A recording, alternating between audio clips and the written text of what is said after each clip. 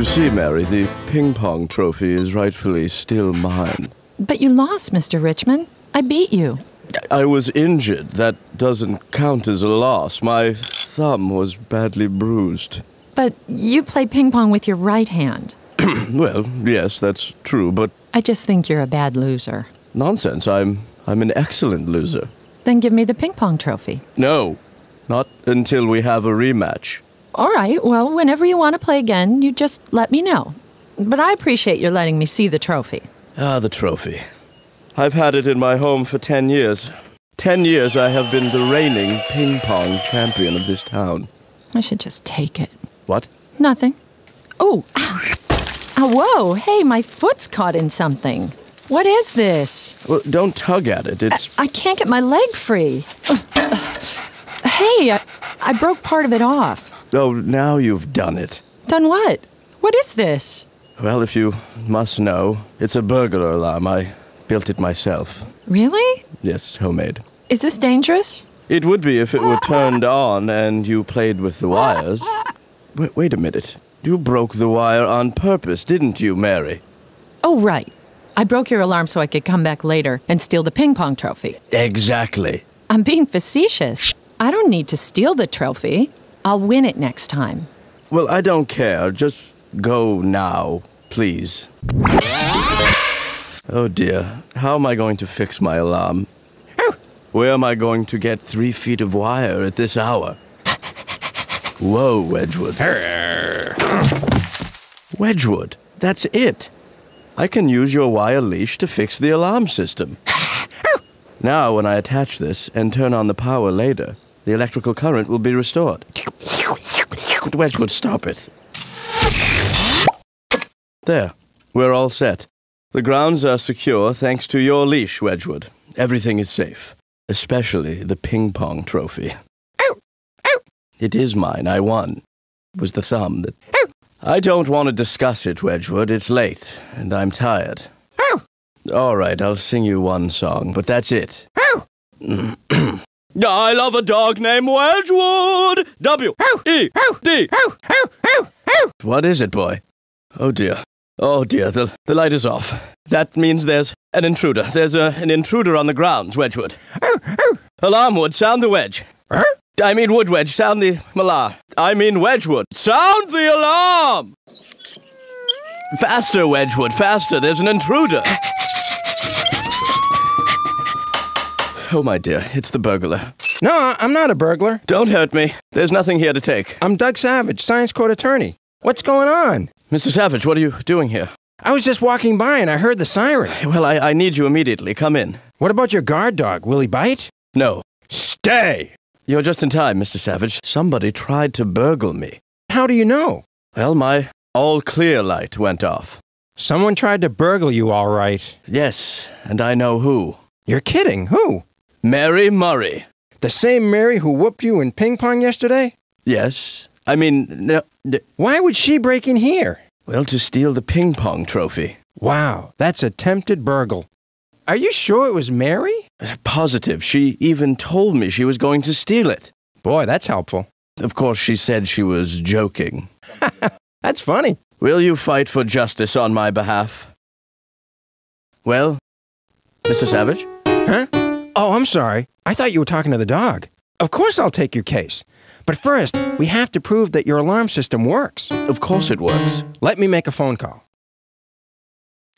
Hi, I'm Jen Bettis reporting live from the I Am Richmond estate, bringing you the latest news stories as they break.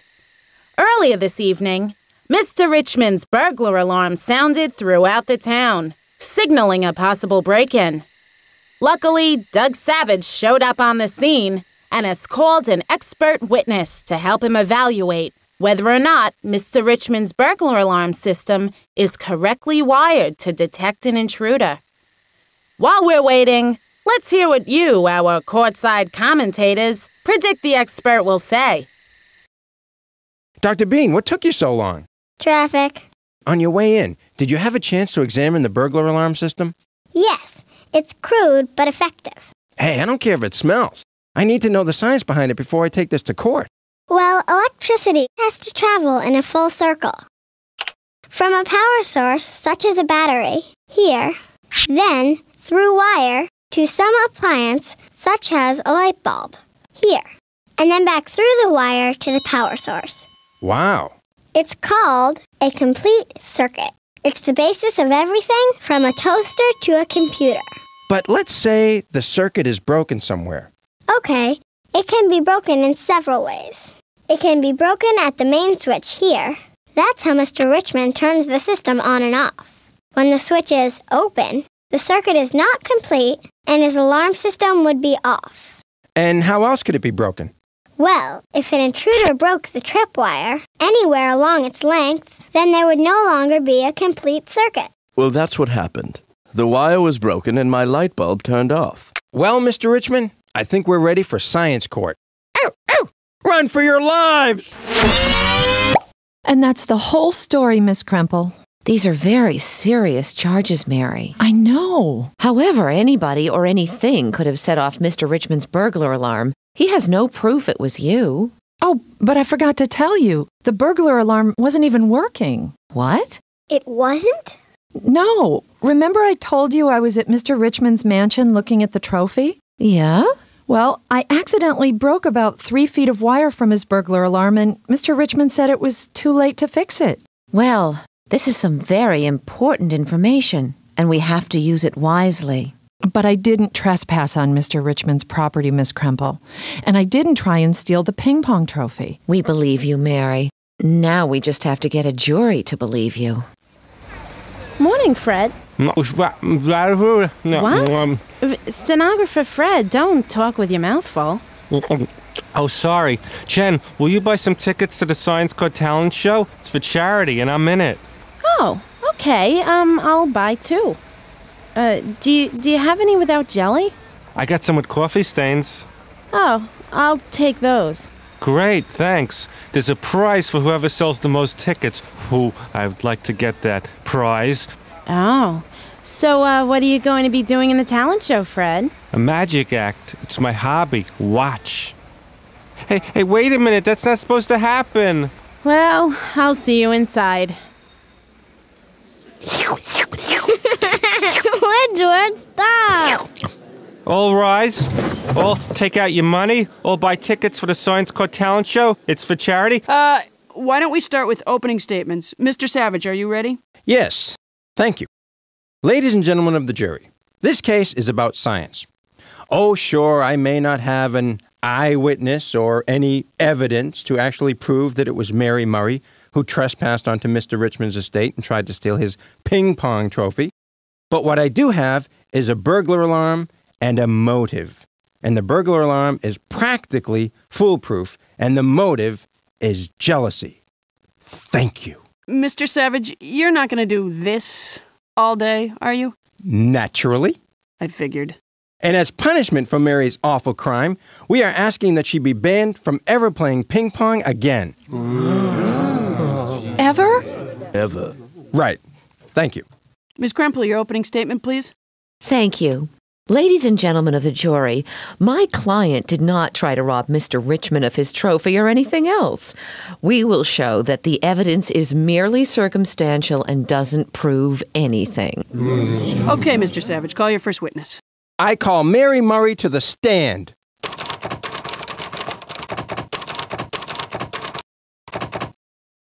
Hi, Mary. Nice day, isn't it? Not really. I'm on trial. Right. Mary, do you love ping pong trophies? No. I do have a lot of them, and they mean a lot to me, but I don't love them. Yeah, but you wanted Richmond's trophy, didn't you? Well, I certainly felt that he should have turned it over to me, since I beat him. But I was in agony. Yeah, right after I beat you. Mary, where my client was after the match doesn't matter. He could have been in agony, he could have been in Paris. The question is, where were you on Saturday night at 9:23 p.m.? I was home. Can you prove it? Well, no. No witnesses. Mary, isn't it true that you told my client you were going to steal his trophy? Well, yes, but I was only kidding. It was a joke. Joking and kidding are very serious matters, Mary. Your witness, Ms. Kremple. Miss Kremple, may I cross-examine Mary? Please? May I? Please? I really don't think so, Tim. Not yet. Mary, I have only one question to ask you. Did you trespass onto Mr. Richmond's estate in order to steal his ping-pong trophy? No. Thank you. No further questions. Mr. Savage. Your Honor, I call I.M. Richmond to the stand.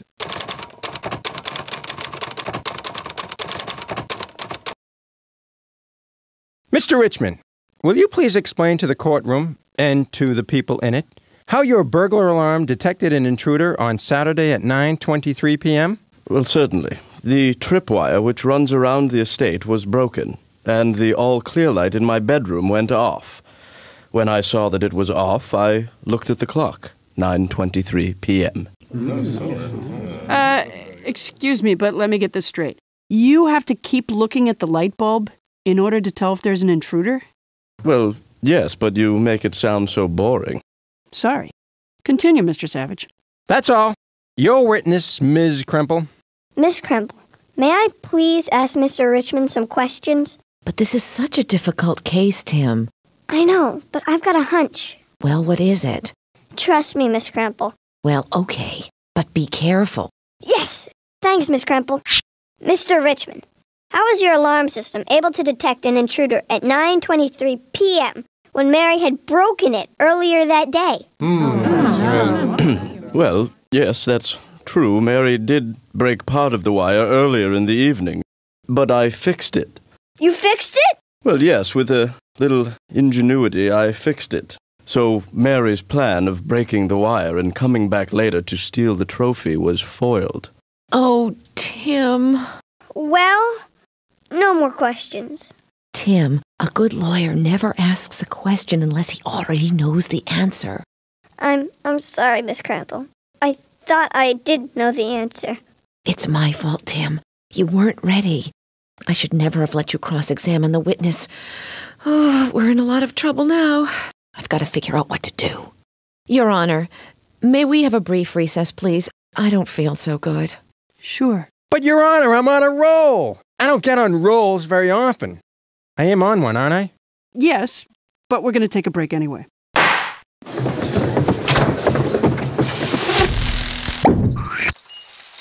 That's it! Everyone up, then down. Science Court is back in session. Okay, Mr. Savage. Call your next witness, please. I call Dr. Julie Bean to the stand.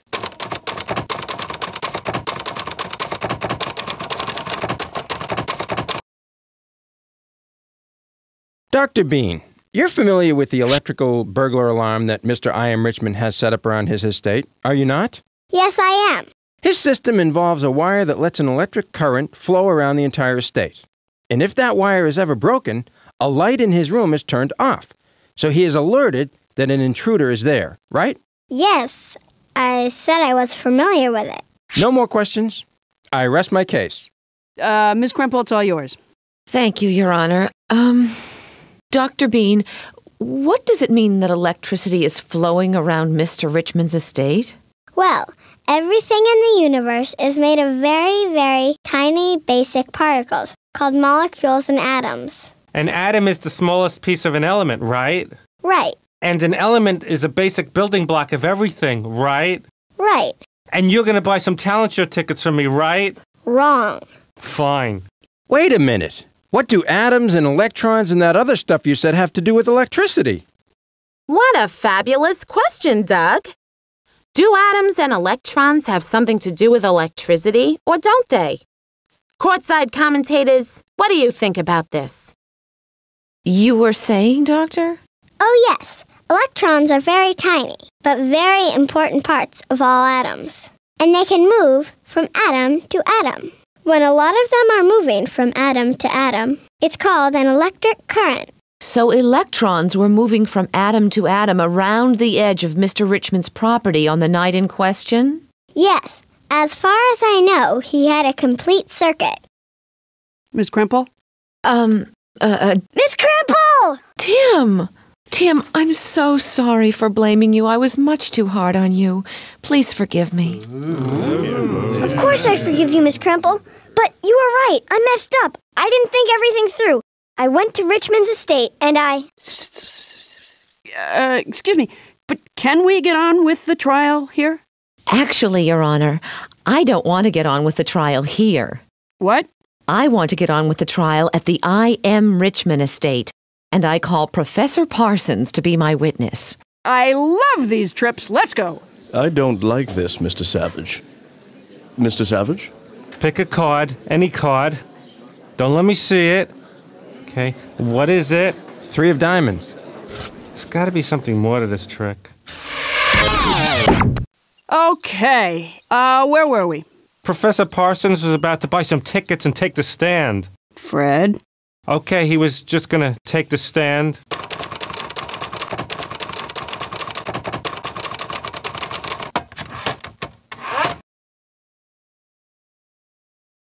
Hello, everybody. Professor Parsons? It's magic. I can answer questions from up here, no problem. Go ahead, what do you want to know? Okay, but first, I'd like to turn the questioning over to my very able assistant, Tim. Thanks, Miss Kremple. Now, Professor Parsons. Yo! Electric current flows when millions of electrons hop from atom to atom, correct? Yes, that's correct. Okay, here is a piece of wire used in Mr. Richmond's very own burglar alarm system. Where did you get it? I found it right here. It's the piece that Mary accidentally broke off. Can electrons go through that wire? Oh, yes. This is a very good copper wire. Electrons will flow right through this baby. And what about this? It's a leash. Mr. Richmond, is this what you used to repair the broken wire? Yes, it's Wedgwood's wire leash. Why? Professor, will electrons flow through the leash? Well, let's see. This device is called a galvanometer. It detects the existence of small electric currents. Basically, it measures how many electrons are flowing through something. So let's see. First, we'll test the copper wire. And whoa, a lot of current flows through that. Copper is a good conductor of electricity. What about the leash? Just as I suspected. Almost no electrons flow through the leash. So almost no electrical current. That's right, no electrical current. Objection! That leash must have millions of electrons in it. Is Mr. Savage right? Does the leash have millions of electrons in it? And if it does, why wouldn't it conduct electricity? Courtside commentators, what can you tell us? All right, Professor. I told you that this leash is made of wire and contains millions of electrons. Now, what do you say to that? Yes, Mr. Savage, there are millions of electrons in it. Whew, that was close. But there's a big problem and a little problem. What's the big problem, Professor? No, the little problem first. All right, the little problem. I mean the big. Okay, the big. Maybe the little. All right. Well, the big. Which one do you want? Can we try the little? Okay. The big for 500. Come on. Mr. Savage, speaking of problems, Professor, go with the little problem first. Okay. We'll go with the little problem, which is that the wire of this leash is made of a material whose electrons do not hop around too easily. Some things, like the copper wire and this gold ring, for example, are what we call good conductors of electrical currents. But other materials, even metal materials like this aluminum leash, are not. So what's the big problem? Well, the leash is also covered with rubber. So? Rubber happens to be a bad conductor of electricity. Very bad. In fact, it's actually used to protect wires from leaking their electricity. It's called electrical insulation. So, by attaching the leash to the wire, Mr. Richmond did not create a complete circuit. No, he certainly did not. So, this alarm did not detect an intruder because it wasn't even working. But my all-clear light was off. Yes, but it was off to begin with. When Mary accidentally made a break in the circuit, the light bulb shut off. You just didn't notice it until 9:23 p.m. that evening. Nobody tried to break into your mansion, Mr. Richmond. Your Honor, the defense rests. Great job, Tim. Okay, let's get back to the courtroom for closing arguments. Ow! Ow! Ow! That one hurt. Okay, Mr. Savage, your closing argument, please.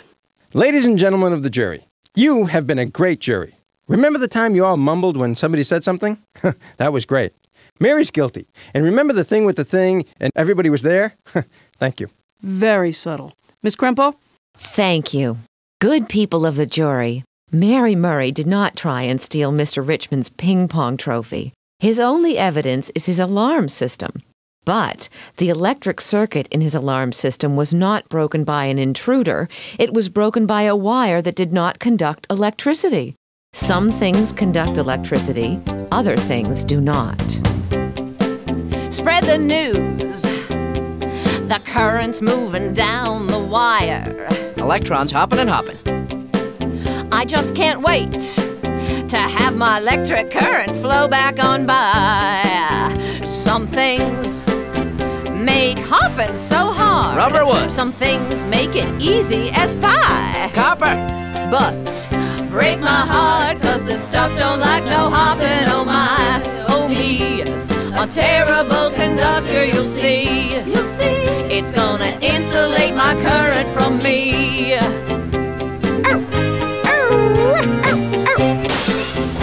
Okay, jury. The case is all yours. I want you to think about the evidence and come back with a decision. Science court is recessed until the jury reaches a verdict. Oh, what do we have here? Ah, it's supposed to be a rabbit. Well, the jury has the case, but what will they decide? Let's hear what you, our courtside commentators, predict about the verdict. Will the jury find Mary Murray guilty or not guilty of breaking into I.M. Richmond's house to steal his trophy? The jury has just entered the courtroom with a verdict. Let's get back to the trial to find out what it is. Okay, jury, let's hear it. Thank you, ma'am. We, the jury, that's us, find Mary, the defendant, that's her, not guilty. That's not guilty. Thank you, jury. And I'd just like to add that the evidence showed that Mr. Richmond did not have a complete circuit of electricity in his burglar alarm system. Right. Thank you. Because the wire he used to repair it was not a good conductor of electrical current. Absolutely, I agree. Oh, and one more thing. Oh, boy. We feel that Mary probably deserved the ping-pong trophy, but that she should engage Mr. I.M. Richmond in a rematch as soon as possible. Finished? Yes, ma'am. Finished. Good. Science court is adjourned. Well, there you have it. Mr. Richmond, Yes, will you play Mary in another ping pong match? absolutely. Anytime, anywhere. How about right now? Now I can't because I have a... Okay.